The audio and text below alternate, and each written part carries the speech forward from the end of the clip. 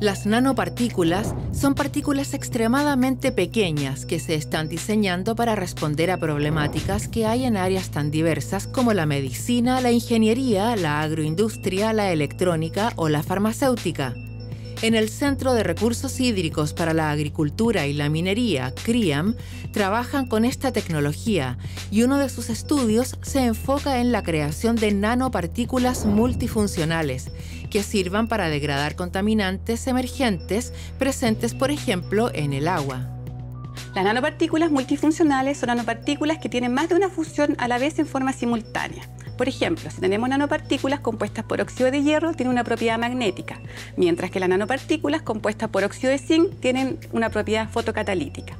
De esta forma, si nosotros diseñamos una nanopartícula compuesta por óxidos de hierro y óxido de zinc, tenemos la posibilidad de poder degradar el contaminante y a la vez, una vez que aplicamos un campo magnético, retiramos las nanopartículas y podemos tener el agua libre del contaminante y también libre de la nanopartícula. En el centro han probado la efectividad de estas nanopartículas en la degradación de contaminantes como antibióticos y pesticidas.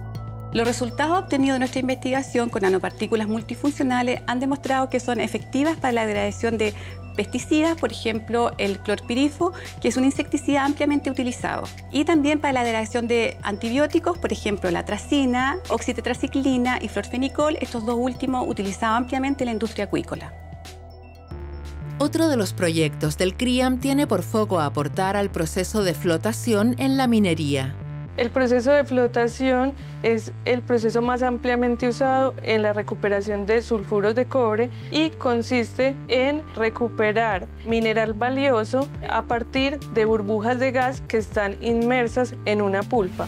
De esta manera, el mineral valioso asciende con las burbujas a la fase espuma, mientras que los otros minerales de poco valor económico se quedan inmersos en la pulpa y se descartan en una cola de flotación. Sin embargo, las características actuales de los yacimientos, que presentan alta presencia de impurezas y baja ley, hacen que los colectores que se han utilizado tradicionalmente sean menos eficientes, y es allí donde CRHIAM quiere aportar.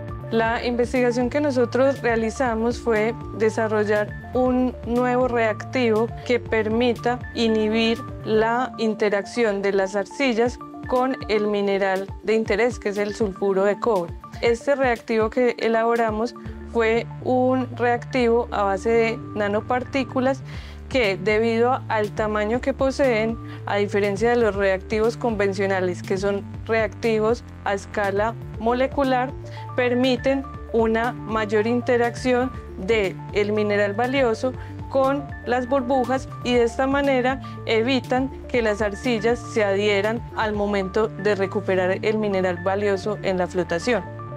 Esto permite que se eliminen más impurezas y se recupere más metal. Es por ello que hoy están evaluando posibles modificaciones de la nanopartícula que le permitan ser biodegradable o reutilizable. De esta forma, en CRHIAM esperan seguir desarrollando ciencia aplicada con miras a buscar soluciones que afectan tanto a la industria local y mundial.